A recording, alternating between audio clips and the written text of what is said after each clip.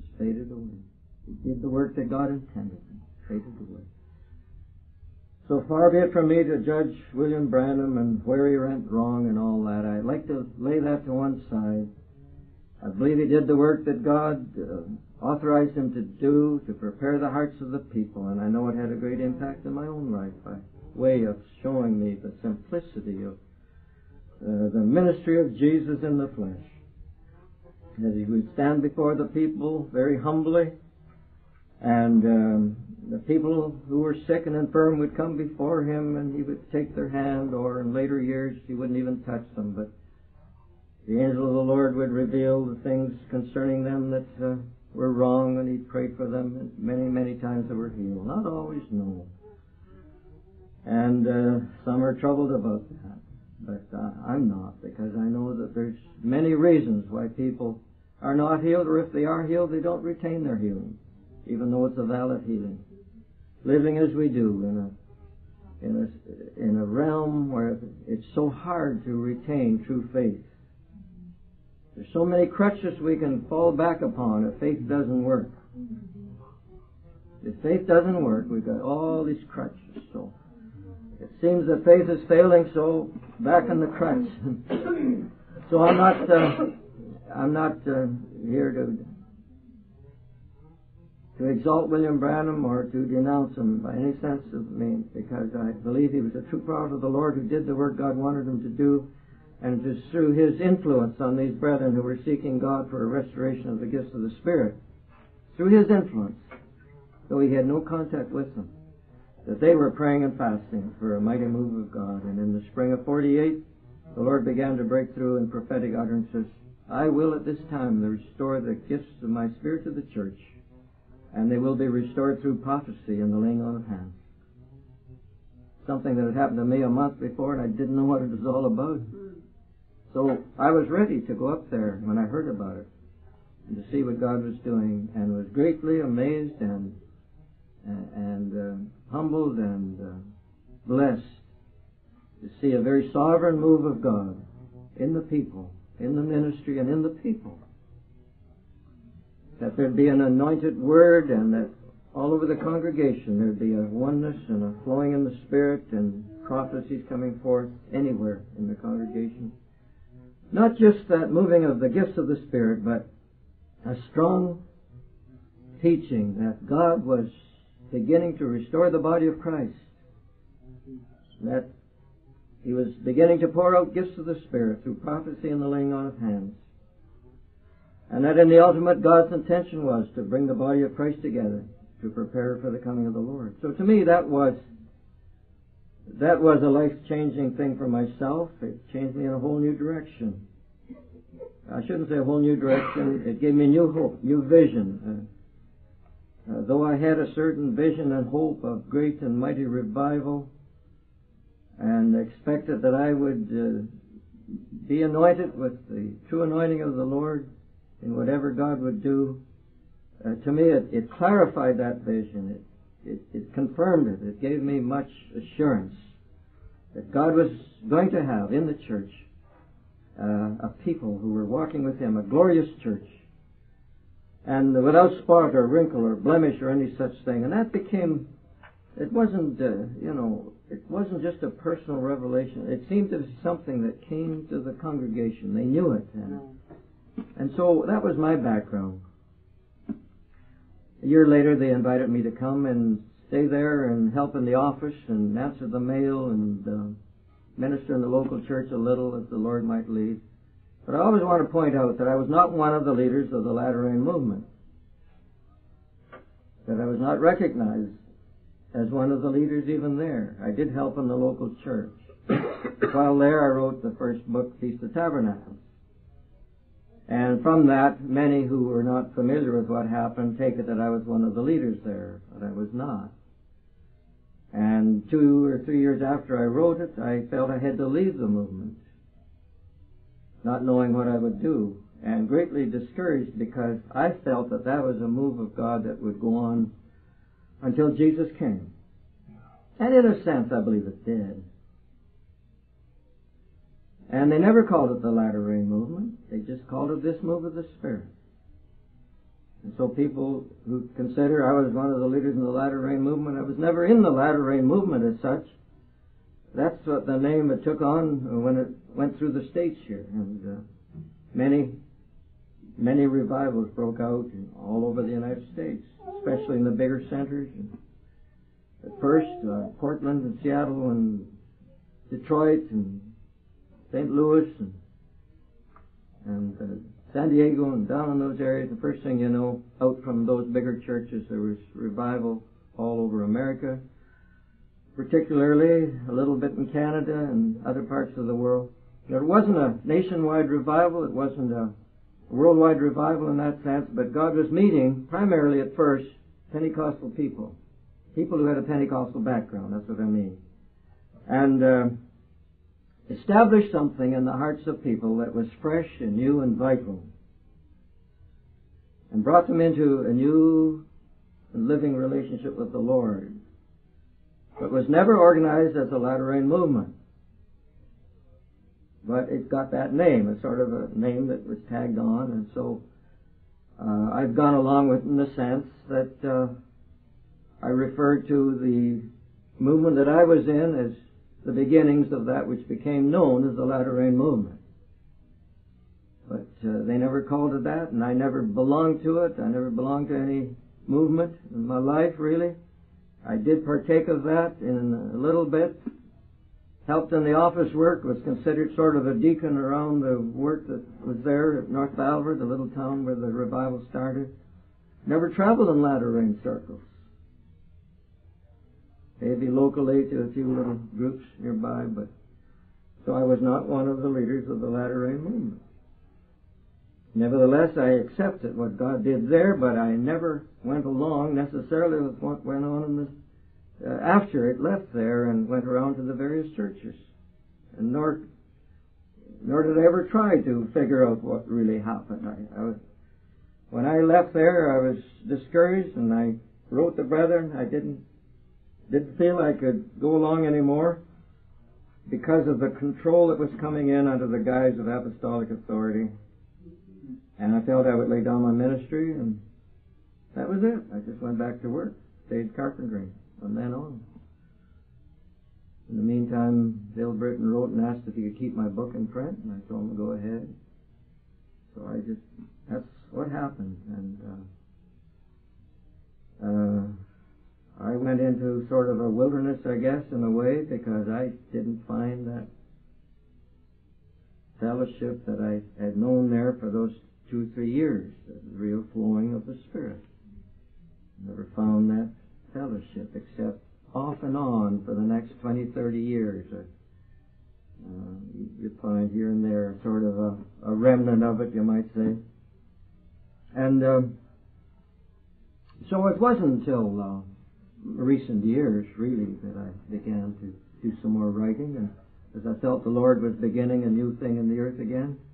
I never got involved with the charismatic movement either, because I saw what it was. As the latter rain movement began to go forth, it was rain.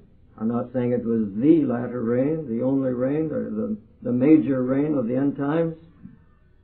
But I think it got its name from a chorus that was given, I believe, by the Spirit in those days. This is the promise of the coming latter rain. Lift up your eyes, behold the ripening grain. Many signs and wonders done in Jesus' name. Drink, oh, drink, my people, for this is latter rain. And one of the teachers up our way pointed out that the chorus began, this is the promise of the coming latter rain. They refused to call it the latter rain. Right. So we never called it that. Not denying it was a foretaste of what God would do. And so having, gone through a sort of a wilderness and you're out of it all, I thought at the beginning of ministry, instead of that I was there 2 or 3 years, just beginning to minister a little in the local church. Traveled very, very little, maybe once or twice I went out to some of the smaller groups. And then realized I had to lay it down and troubled about it. And in those days God began to speak to my heart. Remember ye not the former things, nor consider the things of old. Behold, I do a new thing. Now it shall spring forth, shall ye not know it? And so I sort of clung to that and went back to work carpentering, and I wouldn't say, people write me, and sort of wonderful how you've retained this truth of God all these years and stood for it. Well, I guess I have tried to in a way, but I was just a carpenter doing my job the best I knew and finding very little fellowship or any moving of the Spirit in my own life. And nevertheless, I think what might have kept me steady in a sense was the vision of it. In times of great temptation, when I could see, looking back, I could very easily have just dropped it all and forget it. Not that I didn't believe it, but the trials of the wilderness, And when I was studying and wrote the book on the way through the wilderness and the journeyings of the children of Israel, I could see myself in those places. And I find that people were blessed in reading about it. And here I had to go through those things to be able to write about it. And I know what it is to come to the bitter waters of Marah and to try to drink and find them bitter and grumble and complain against God, and then to go on and further away from the land of Canaan. All the time they were journeying south instead of going north where Canaan was, going west, I guess it was. When they came out of Egypt, instead of going straight on to Canaan, God says, turn south now. Canaan's over there, and we're going south. But God was leading them. So I think I've been able to encourage people that God was leading. We didn't know it. God said, I'll lead you in a way you know not. And so down to Sinai to learn of God's holiness, and so is the way of the pilgrim as they would go to Canaan. It's not the direct route to Canaan. The direct route is called the way of the Philistines. You look on the map, the way of the Philistines is a more direct route to Canaan than any other way. The highway of the Philistines. Philistine means to roll in the dust. Roll in the dust. God would not let them go that way. He didn't want them to see the wars of the Philistines.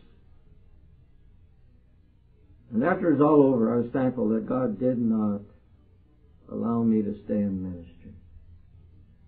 The only one thing I wanted to do from the time I was 5-6 years old, it was all over. I'm glad He didn't get involved too much.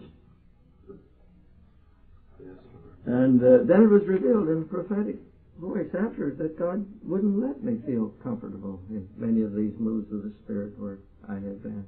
God wouldn't let me feel comfortable because He didn't want me to feel comfortable, or whatever the phraseology was. Feel a part of it. Didn't let me feel a part of it because of what He would do in the end times, in which I would have a part. And so I thank Him for the way. When it's over, you can thank Him more readily than when you're going through it.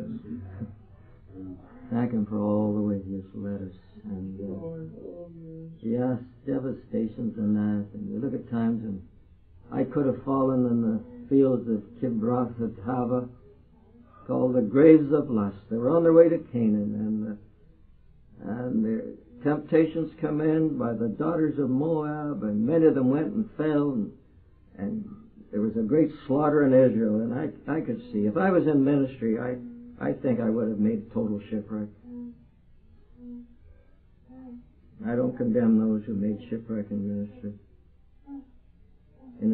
In a system where there's no flowing of the life of God, and you're trying to keep things together, and the burden's on the shoulders of a pastor. If he fails, everybody fails. I mean, it's all thrown on his shoulders. Carry the load, and it's a Babylonian system. God wants His people to be flowing in the Spirit, all of them, that if there's a weakness anywhere in the body of Christ, the rest of the body can heal that wound, and it's not that way. And how could I survive? I don't think I could have. And so I thank the Lord for bringing me to this hour. And when they came from Kibroth Hattava, having buried the young men in Israel that fell in battle, they called the place the graves of lust, where they buried those that fell in battle. Should have been a resting place for the people of God. For God went before them to search out a resting place for them.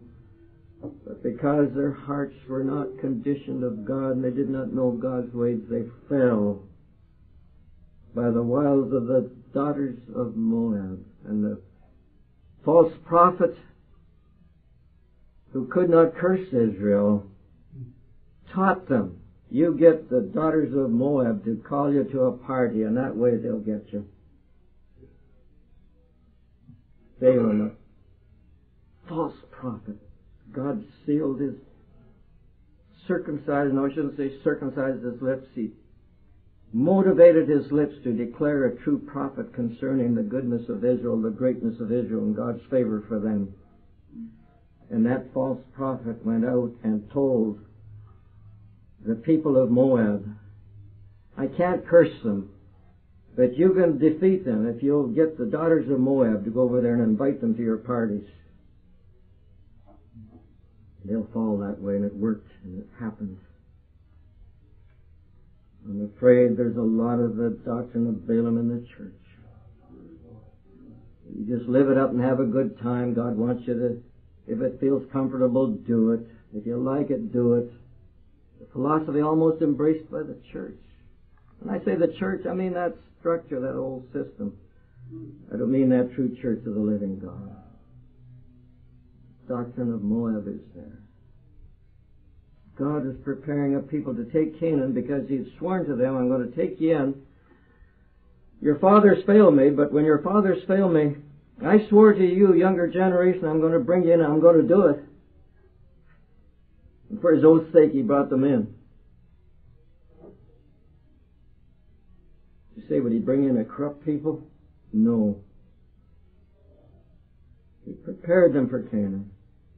And though they weren't any better than their fathers, because God sworn with an oath, God had to do it. You say, was He going to bring in a disobedient people because He sworn with an oath? No, because of God's oath, He would exercise His great power to bring about that circumcision of the armies of Israel that was required for them to take Canaan.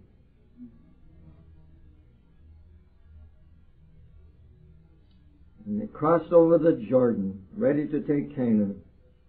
And they camped at Gilgal. And the inhabitants of Jericho were terrified to see the Israelites God having swept back the river Jordan to provide a passageway for them across the Red Sea. And they were terrified that God had done something He did when they came out of Egypt. He opened the Red Sea, now He opened the river Jordan, and there they are. And the Israelites there, right at the gates of Jericho. And God says, go through the camp of Israel and circumcise all the young men for battle, that are ready for battle. Circumcise them all. Totally crippling the armies of the people of God for the conquest of Jericho. Totally crippling them. Not just half of them, so they'd have a little bit of strength in the army. He crippled the whole army in one single stroke at Gilgal before the conquest of Jericho. By how we've got to learn God's ways. He's not raising up a dynamic young army in this day and hour to go forth to battle. And I know maybe some of you young people were caught away with the thrust. Get into this thing, and I'm not going to name them, you know what I mean. Get into this youth group and let's go forth to the nations to preach the gospel. God's preparing an army of crippled people. That's right, amen. For His army. Crippled! I say it, and I mean it. They were totally crippled. They were totally incapacitated for battle. But because God was doing it, and because that speaks of the circumcision of baptism, whereby we are baptized into Christ and baptized into His death and crucifixion, and baptized into His sufferings, which is God's way of victory. That's why God allowed it there in type to cripple the army in circumcision, that they might know that it was not by might nor by power, but by my Spirit, saith the Lord. Amen.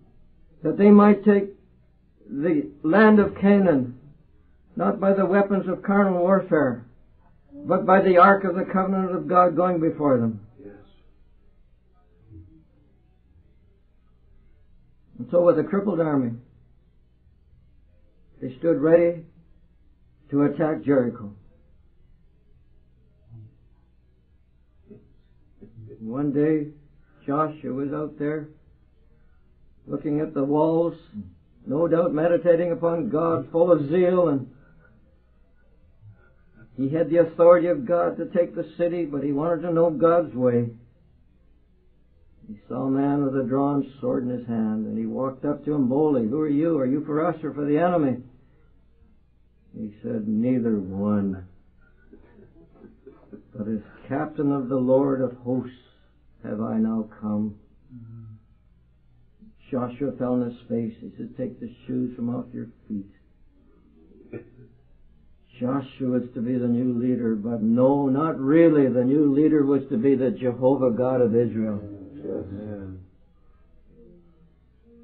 And that's God's message to ministry in this day and hour.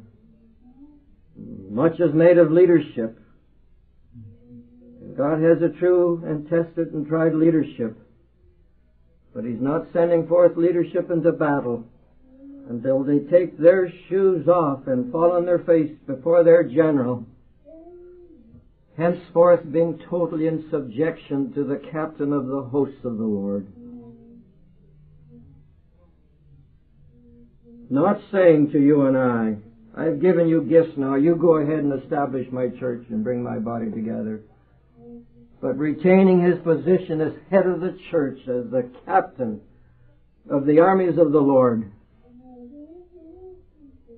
And any other leaders there are, they're only leaders in as far as they are moving under the direction and orders of the captain of the hosts of the Lord. Amen. Amen. And when he moves away from that headship, he's no longer a valid leader.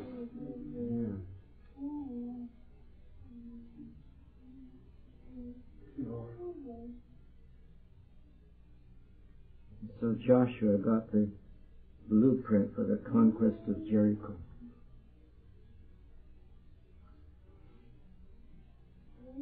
Strange weapons that God uses. Let the priests of the Lord take a trumpet and the Ark of the Covenant and walk about the city. What about the sword? Forget your swords.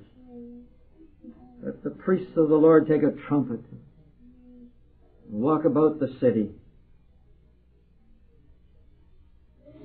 As they were walking in obedience, stupid and foolish as it looked, the inhabitants of Jericho were totally terrified of the people of God.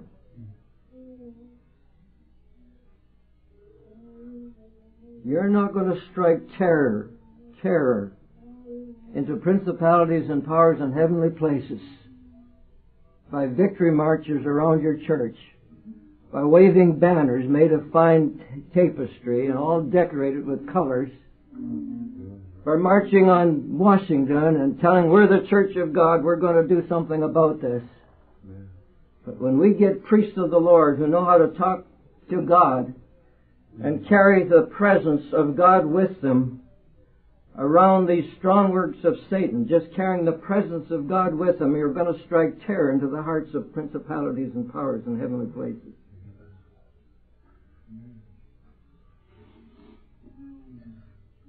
Because you carry the ark of His presence, and that's simply the presence of God clothed upon you, the ark of the covenant, which is the mercy seat where the blood was sprinkled. You'll overcome by that blood that's sprinkled on that ark and by the word of your testimony. And that's God's way of battle. And that's God's equipment for battle. Instead of sending out a bunch of young people with their drama and their mime and their pantomime, and it fills me with a holy anger. We put on a drama there in our little city, portraying the toy maker and Jesus and Lucifer. And I met a man who did an audition to be Satan in this drama. He didn't qualify. He laughs about it now, but with regret. He's glad he didn't qualify. He didn't qualify to be Satan in a drama that young people were going out supposedly to preach the gospel to the nations, conscripting one of their young people to take the part of the devil. What kind of nonsense goes on in the name of Jesus? I can't. Fills me with a righteous anger. Instead of going as a priest of the Lord, bearing the presence of God upon your shoulders.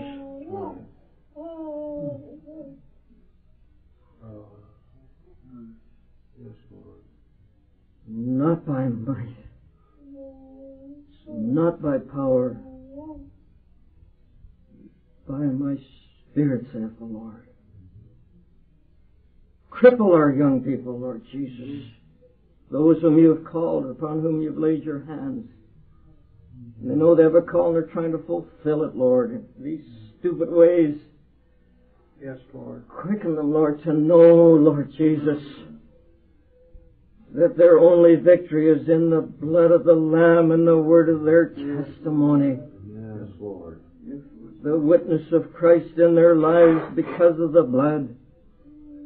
God, that's your way. That's your only way. And as they went forward, bearing witness to the blood, surrounding Jericho with the witness of the blood on that mercy seat. But that's where God dwelt, because of the sacrifice and the blood of the sacrifice that would be sprinkled upon that ark every day of atonement. The inhabitants of Jericho were terrified. The walls fell flat as they blew the trumpets, which speaks of the word of going forth from the anointed hearts of a priesthood. Amen. The trumpet gave an uncertain sound, Paul says. Who's going to prepare for battle? God wants that trumpet. God's beginning to blow the trumpets. And the trumpet's going to have a certain sound. Praise you, Lord. We're not always going to have this confusion in the church. That's right. We're not always going to have this uncertain sound. I heard a trumpet sound. Yeah, but I hear another sound over there. God's going to have a priesthood that will have a certain sound that people will know this means a sound for war. That's right. They had it in Israel. When they blew a certain sound, they said, this means we're in trouble. This means battle. Prepare for battle. And they knew how to prepare. They knew the order of it because there was a captain at the head of them. The Lord of hosts himself. One of God's titles in the Old Testament. The Lord of hosts. The Lord of his warring hosts. He's the Lord of it. The battle is the Lord's. Whenever the battle is the Lord's, God's strategy is entirely opposite to the strategy of man. And God's preparing for that sure and certain sound to go forth from the trumpets of his priests.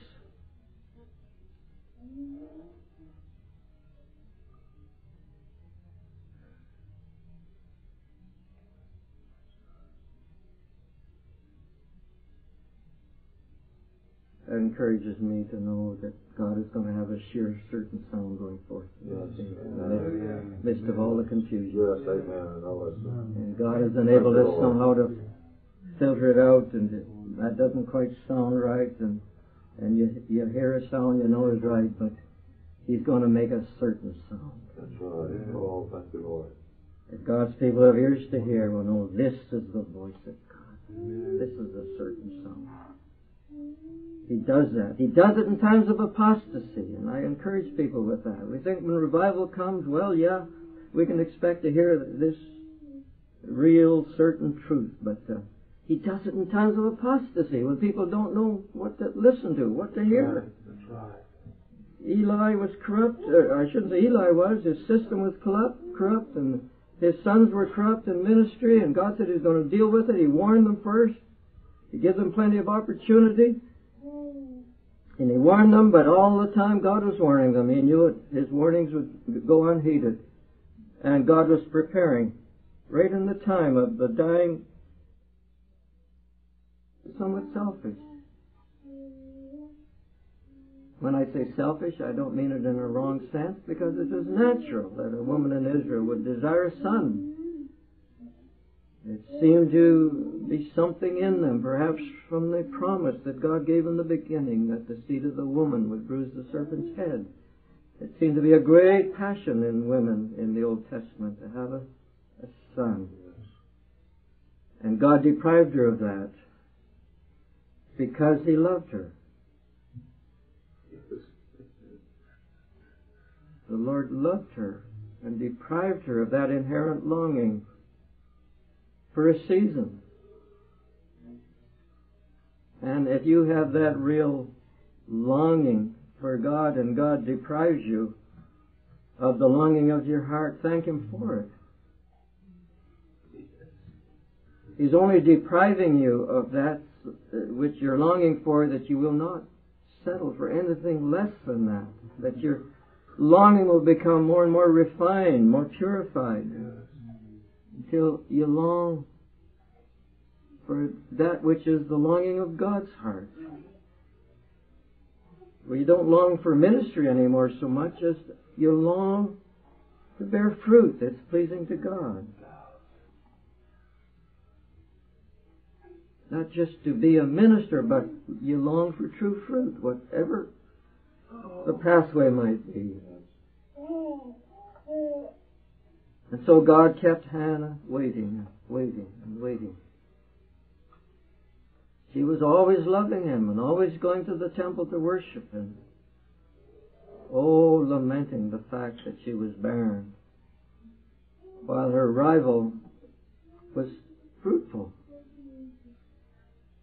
Taunting her a little, perhaps. See, I'm fruitful. I'm doing things for God. If you would just forget all these crazy ideas you got, you could be fruitful too.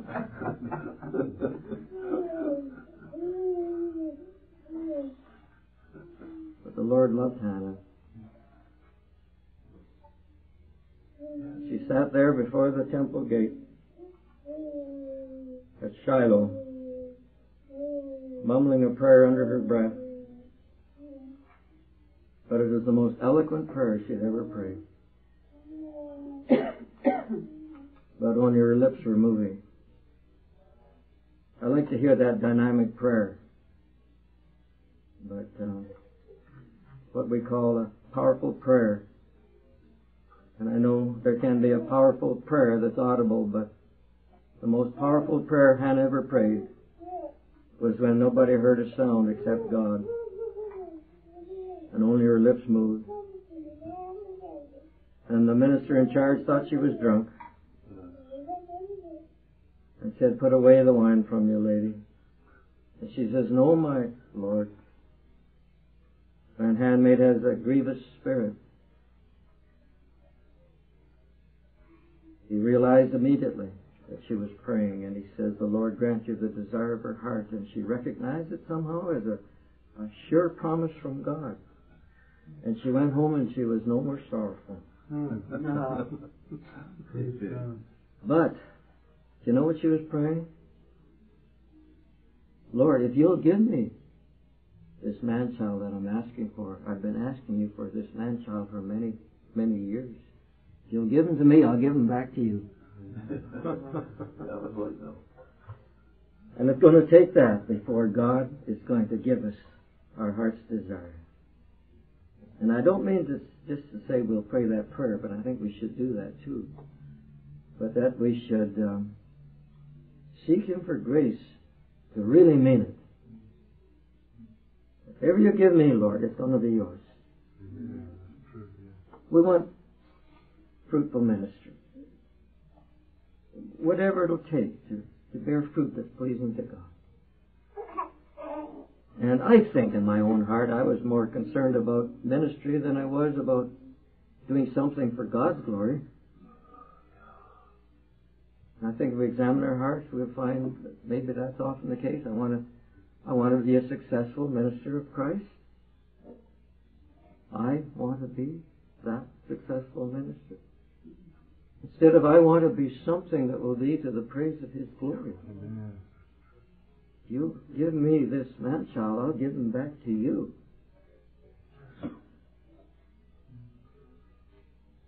We have to walk in God's ways to know how to do that. I think we covered that last night. That was in Jesus, the burden of Jesus' heart, to give the Father all the glory. But in walking in God's ways, He was able to do that. And God was pleased in the manner in which He did it, because He walked in the Father's ways, so that all the glory God gave the Son immediately reverted back to the Father. Because He took a place of helplessness, deliberately took it. That He wouldn't try to promote anything that He had in mind, but always in union with the Heavenly Father, knew what the Father had in mind. And that's the way He went. Foolish though it seemed in the eyes of the disciples and the eyes of the populace, in the eyes of the religious leaders.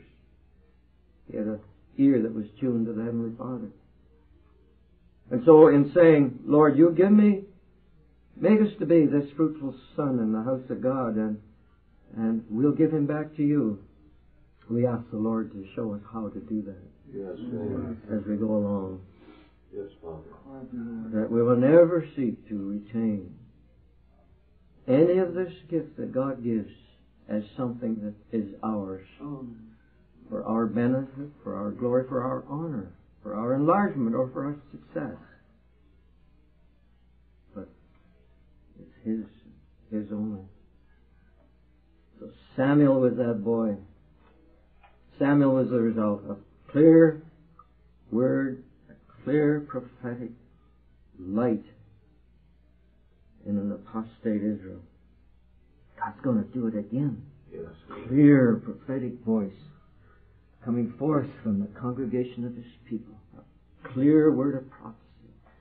Testimony of Jesus, which is the spirit of prophecy, coming forth from God's people. Yes, Lord Jesus. Because we're asking for that, and we're asking the Lord to make that commitment so real that we'll know how to do it. God gives that voice. It's yours, Lord. It's not for our sake, it's for your sake. That He gives that gift of healing, a gift of miracles. No, it's not resident in me. I give it to you. Maybe you give me a gift, but Lord, I give it back to you. Give it back to you.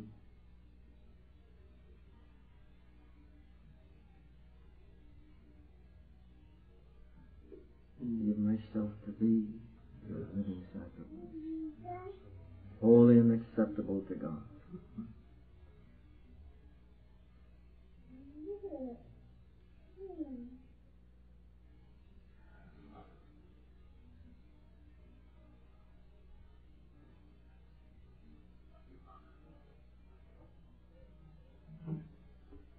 So let us not lament anymore, but let us humbly, what shall I say? Let us not condemn people who have fallen, people who have great ministries, who seem to have spoiled it somehow. Without necessarily judging them, we can't help but feel that many have spoiled the beautiful gift God gave. Let there not be any thought of condemnation but fear rather that, Lord, we're looking for a greater enlargement from you. And God, you give it to us, and we could go the same way. We will go the same way.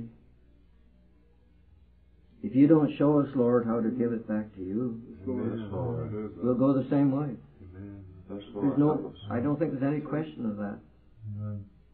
Man cannot stand the adulation of the people, and somehow God must show us when He begins to glorify Himself in His people. Show us how to so react, is that the word? So committed, so dedicated to God, that the glory He puts among His people will go back to Him. Can't just say, God, I'm going to give you the glory. Not enough. There's got to be somehow a working of God in our hearts that we'll know how.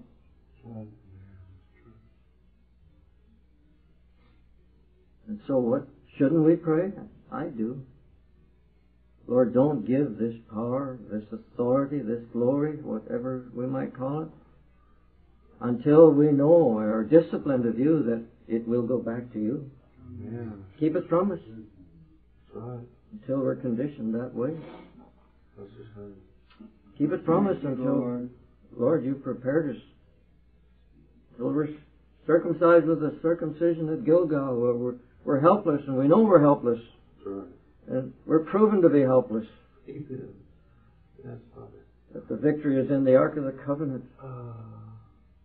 In Your holy presence.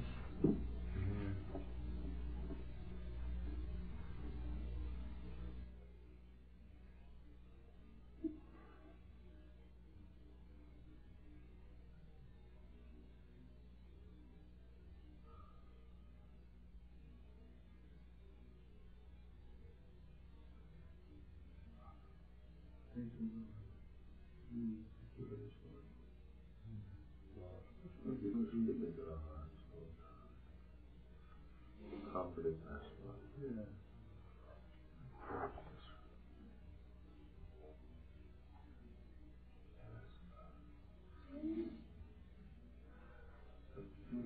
You can sing that, Lord. I think it's very simple. I give myself to Thee.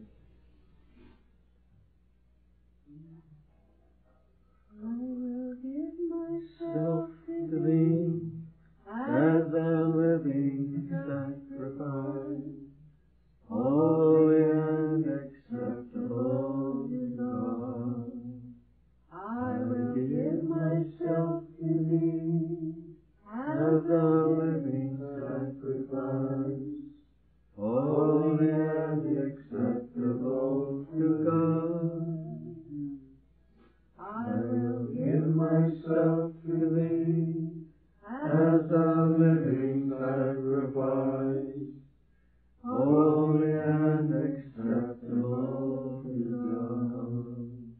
I will give myself to Thee as a living sacrifice, holy and acceptable to God. Amen. To do, Lord.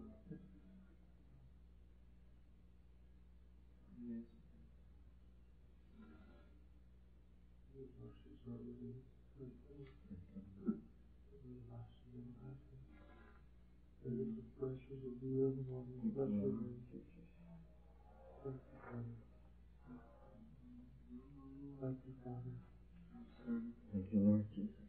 Yes, Lord Jesus. Thank You.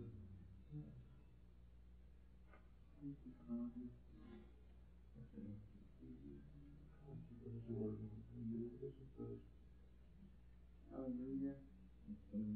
We are confident in You, Lord. Confident in You. Thank You, Lord.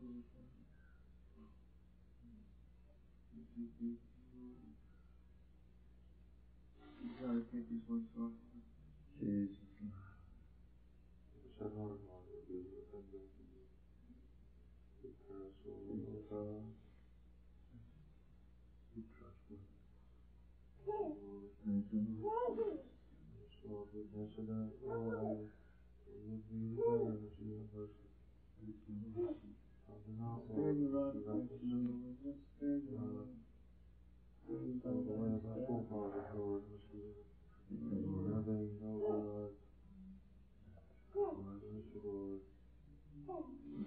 Thank You, Father.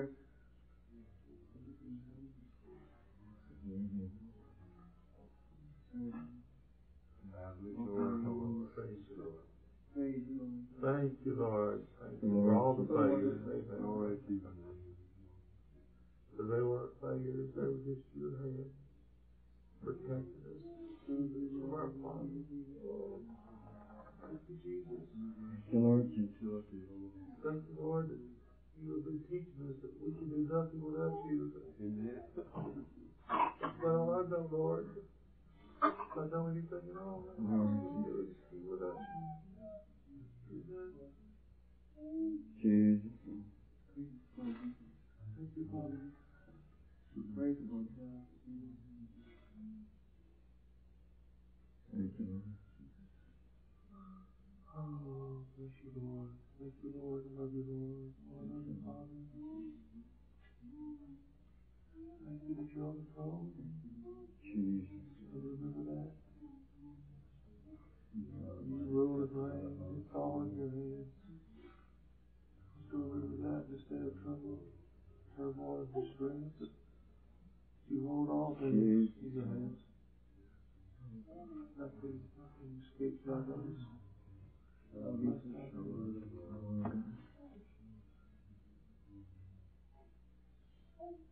Amen. We praise and worship you. Jesus. We are worshiping the earth, Lord. I walk the front. We praise you. You must look there and tremble at God. Give us the fear of the Lord. Let us truly tremble at your word. Oh God. You have to help us. We want to tremble, but it's not in ourselves even to tremble. Oh God.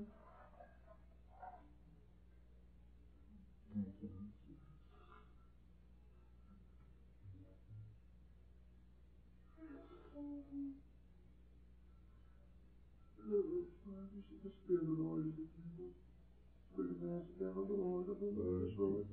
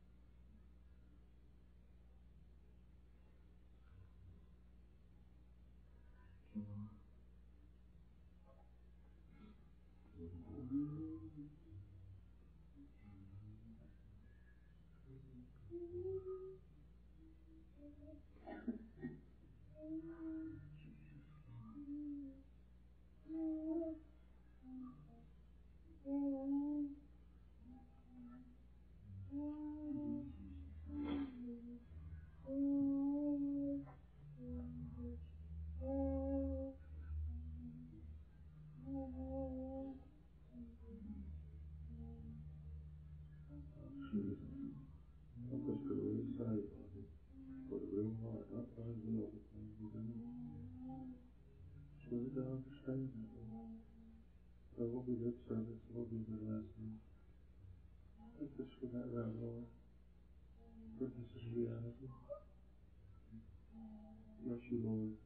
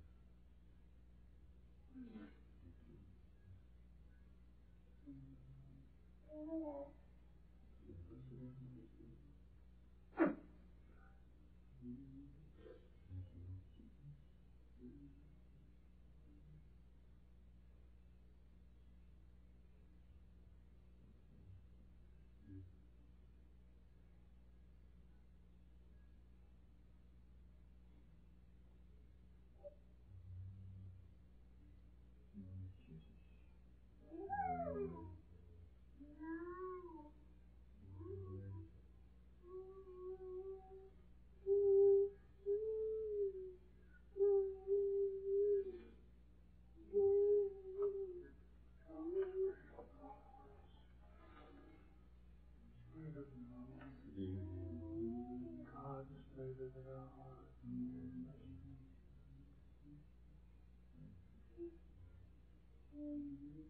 hearts.